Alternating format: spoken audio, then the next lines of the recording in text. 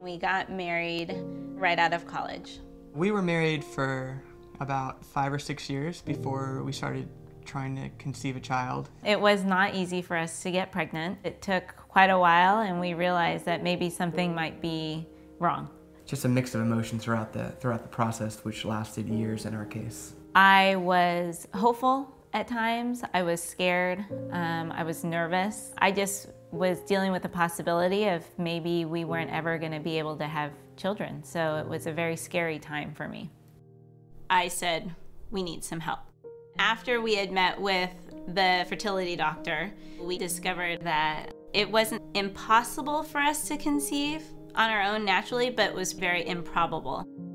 It by far was the biggest challenge that we've faced in our marriage. We went back to the fertility clinic to learn about what options were available to us, and we learned that there had been advancements in technology where we could do genetic testing. And after thinking about it, it was a no-brainer for us to move forward with the genetic testing. And we're so glad that we did, because it really revealed to us so many things that we were able to learn about our embryos.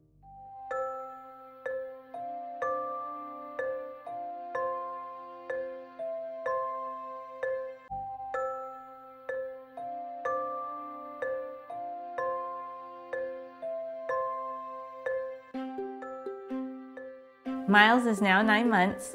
When I first saw Miles, I thought about the journey that we went through to come to that point in time and to actually give birth to our son. We proceeded with preimplantation genetic screening because we wanted to maximize the chances of us having a healthy baby.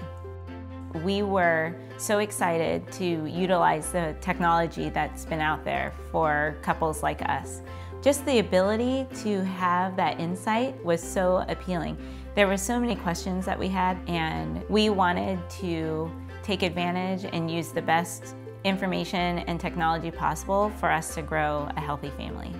We were successful in that process through the help of PGS screening, and we wanted to be able to share genuinely a success story with other families so that they may be encouraged by it.